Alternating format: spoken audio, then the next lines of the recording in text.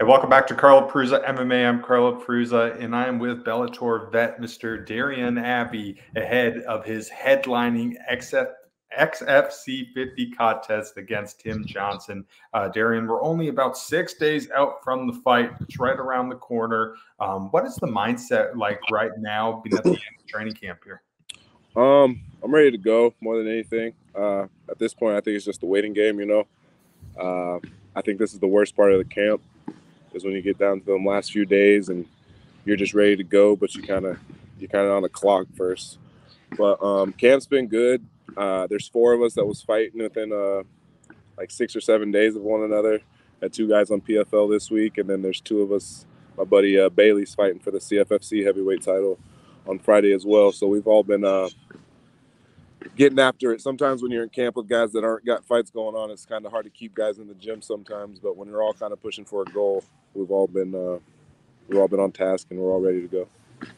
You train over at Killcliff FC with some great fighters. I mean, some guys you mentioned in there, Chase Sherman guy you train with, Linton Bissell, who's just on the PFL the other night.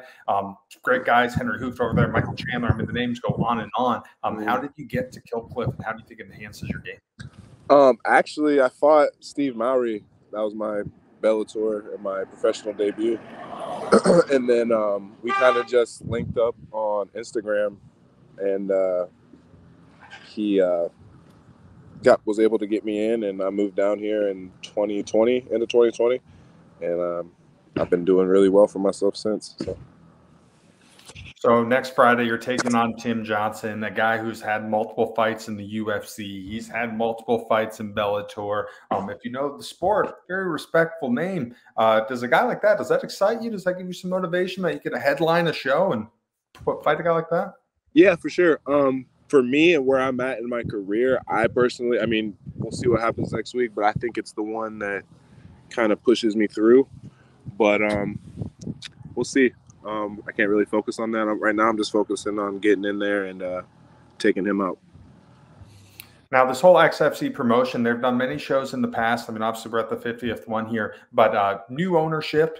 And it really looks like this card is absolutely stacked. I mean, you have you guys as the main event. Pearl Gonzalez is on here. Emmanuel Sanchez, former Bellator guy. Hannah Goldie. I mean, this thing is absolutely loaded. Is that pretty cool to be able to be part of a stacked fight card like this? 100%. It's always good when the card's going to be full of action fights, because then it's kind of like, all right, now you got to go out there and put on a show as well after all these other people just put on a show. So that's my favorite thing to do, is put on a show. We also got one of my best friends and my training partner, Dylan Sullivan, on the card. And so that alone puts me in a different kind of mindset too, being able to have a guy in there that I know, love, and trust. And he's going to go to battle with me as well. So I'm looking forward to the whole card. I've talked about this with some other guys in the past. When you have teammates who are fighting on the card with you, how do you view it? Do you view it as pros, or do you view it as cons, depending on how his performance goes? I think it can be a pro regardless, because even if for some reason he doesn't win, to me it's going to be more motivation. Like, okay, well, now that I'm about to go show them who we are, I'm going to make up for it. But then if he wins, it's also like, okay, now I got to go outperform my best friend and put on an even better show than he did. So I think either way, there's no cons in it. For me personally, other people probably have different opinions, but that's my personal opinion on the matter. A lot of people are excited about this main event. Obviously, anytime you get 2 heavyweights like you guys involved in something, there are going to be a lot of fireworks. I mean, you have shown it in your game-bred bare-knuckle career throughout your career. You have some power. You have some pop. Yes, are you expecting to go in here and be a very striking heavy contest that potentially may not go that long? I plan on going in there and just being an MMA fighter.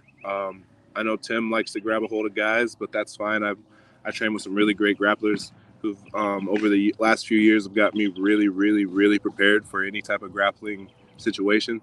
So even if it hits the mat, I'm not too worried about it.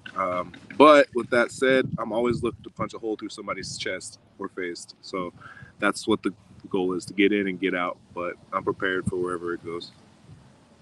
So you were supposed to fight Kent Mathiello, and I believe that was the end of last year. It was supposed to be a title fight. That Yes, one got sir. canceled. Yep. What was the reaction to that? What was that situation all about? That was a hard one to swallow, man. I think I was more prepared for that fight than I ever have been before, other than this fight. At the time, I fell sick on like Tuesday. I got real sick to my stomach and was getting sick. But then Wednesday, I started like the throwing up and stuff stopped. So I was like, okay, maybe I'll be fine by Friday. I got to Utah. I felt fine-ish. Then I woke up Thursday for weigh-ins, and it was like, damn, it punched me back in the face. So I tried to tough it out. I told the promoter about it. Woke up on fight day, got an IV, tried to rehydrate and stuff. Ultimately, I was in a spot where it was like, it's a tough fight. And I'm not 100%. And I'm at that point in my career where if I'm not able to breathe in a fight that's going to be a tough fight that I'm going to need to be able to breathe, especially at elevation, I had to pull the trigger. It was probably the hardest thing I've ever done in my career and life to make that decision, but I had to do what I had to do. Were you pretty excited to be able to, months after that, get the opportunity to headline something like this to kind of maybe bounce back from it? 100%, man. It's anytime you get the chance to headline a show, headline a card, it's kind of like a confidence booster. It's like, oh, these guys believe that you're worth it. A draw, you make attention, and I think anytime I get in the cage, I'm main event material anyway. I go in there and I try to, like I said, I put on a show. Trying to hurt you from the start to finish. Either you finish me or I'm finishing you. That's kind of my mentality. There ain't no judges in the matter. With the victory over Tim, do you feel like you're closer to getting to the bigger shows, maybe the UFCs, the Bellators, PFLs? I 100%, especially at my weight. I think the heavyweights in the UFC are, okay, but I think they're screaming that they need new talent, and I think that my look, my size, my fighting ability is a very marketable thing. So and I've got a pretty good personality if you get me on a microphone. So I think so. I go in here, take care of business like I think I should, and do it fairly quick. It might be the one, But again, I'm trying not to even focus on the after. I gotta get through Tim first, and then worry about the rest later. So you've been competing professionally now in mixed martial arts, I believe now for about 4 or 5 years. As an amateur, it's been 6, 7 years. How did you get into this crazy world of combat sports? I was actually a basketball player, believe it or not. And when that was I kept getting injured in basketball. So I ultimately was like, yeah, I'm sick of this. And I was still like 22 and I was young, I was athletic. And I'm like, I was moving furniture at the time. And I was like, I'm not trying to destroy my athleticism moving furniture. So I always enjoyed fighting. I always said to myself as a kid, if for some reason basketball didn't work, that I would give a run at fighting. And in 2016, I was in some rough places mentally, doing drugs and making some real bad decisions. And I ran into a guy that I worked with that did it, and he trained at a gym with my boy. He's a vet as well, Jordan Hinman. And I knew Jordan, so I reached out to Jordan and was like, hey, I want to start training. He's like, hit up the owner. I hit up the owner. And then that next week, it all began. And that was in like September of 2016. And here we are, main event the card in Florida, fucking 7 years later, man. It's and then potentially if I win, I'm knocking on the door of getting into the UFC that I never even dreamed about doing as a kid. It's like, it's just crazy. It happened so fast, but also it's been a long fucking road. Do you feel like mixed martial arts has helped added maybe some more discipline and structure to your life that has helped you grow as an individual? Oh, 100%, man. 100%. The moment I started I started fighting, the drugs stopped, the going out and doing dumb shit stopped because I didn't want to disappoint the people that were around me. And you get humbled really fast, Like, before I started fighting, I thought I was the toughest man in the world sometimes, and then you get punched in the face by a fucking 170-pound dude when you're sparring and your nose starts bleeding, and it's like, oh, I'm not who I thought I was. You learn really fast, and then you fall in love with the fact of getting better, and the fact that, hey, there's guys out there that might be able to beat you up, and you might be able to defend your family.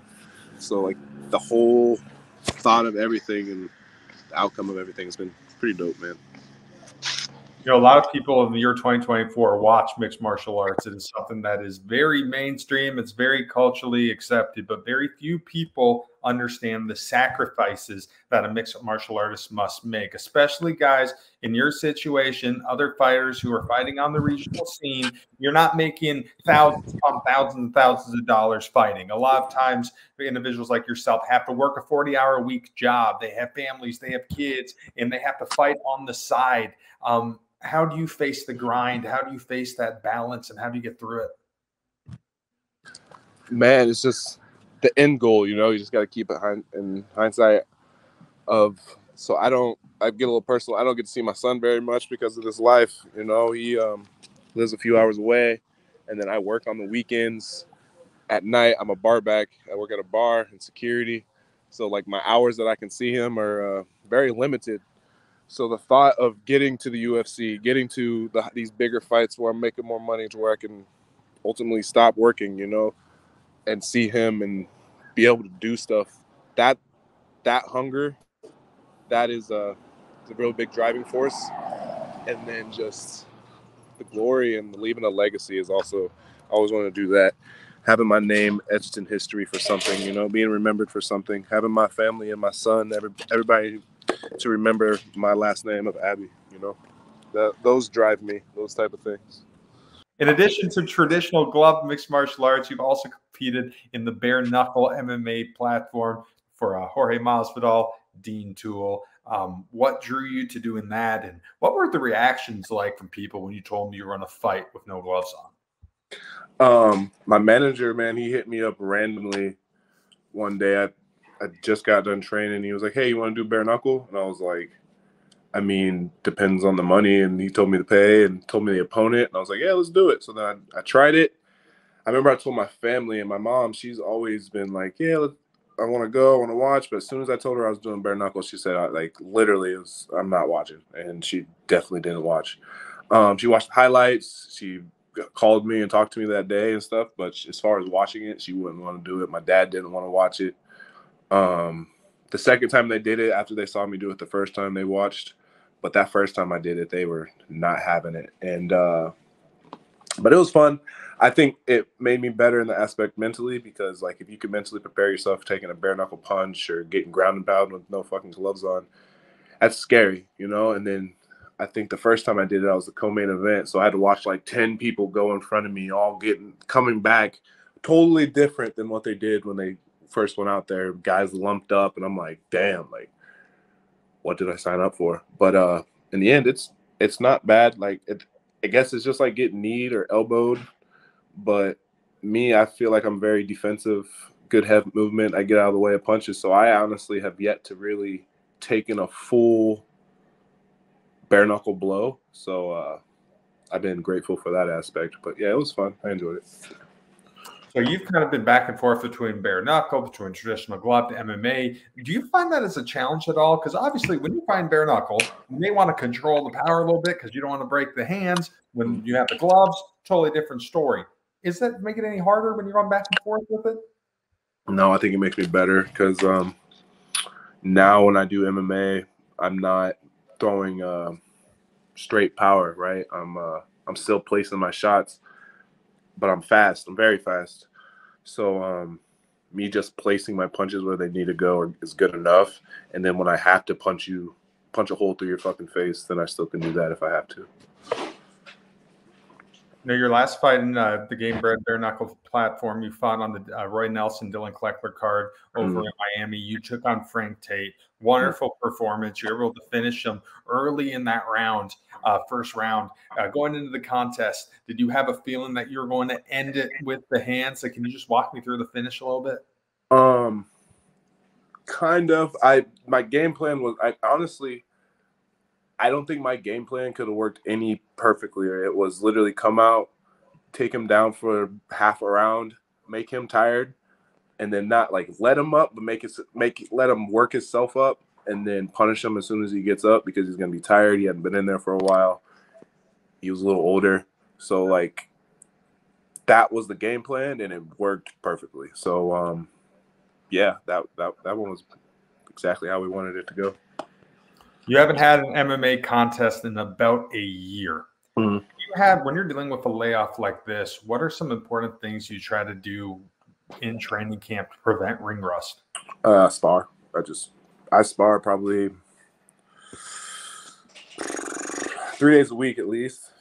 Tuesday, Thursday, Saturday. Sometimes it's Tuesday, Wednesday, Thursday, Saturday.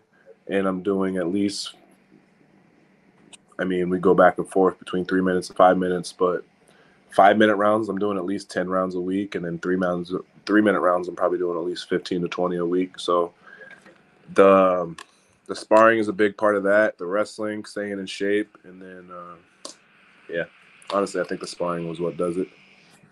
How excited are you to be able to get back in there? I can't contain. I'm trying to contain it, but like I'm ready to go, man. Because I know how big this fight can be for me if I go in there and perform the way I should. So I'm excited for the moment. I'm excited to seize the moment and take what's mine. It's my time, and I'm ready to prove it. And now with the big victory, you mentioned earlier that you have a personality. Should we expect maybe some fireworks on the mic if you win the main event? I got a few things to say, but not necessarily like I'm not like I don't say dumb things like, oh, fuck this guy, fuck it, you know. But I like to be a little comical. You know, if you ask me a question, I try to be a little smart-assy when you answer me.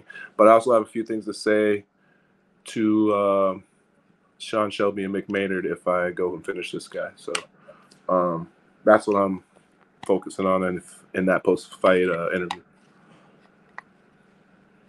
What would it mean for you, Darion, to be able to fight in the UFC?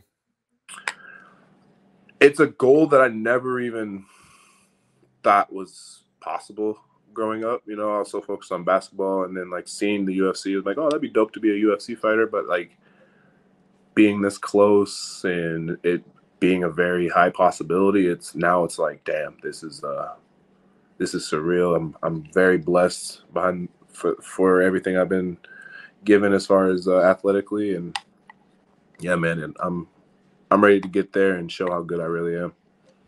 All right, last question for you, Darion. In a perfect world, what goes on when you take on Tim Johnson April 12th? In a perfect world, I go out there, touch him once or twice, and he goes down. You know, I've done it before. I've done it multiple times before, so I know I'm definitely capable of doing so. So in a real world, I go out there, I get the job done early round one. Well, Darion, thank you for talking to me today. I wish you nothing but the best, my man. Thank you, brother.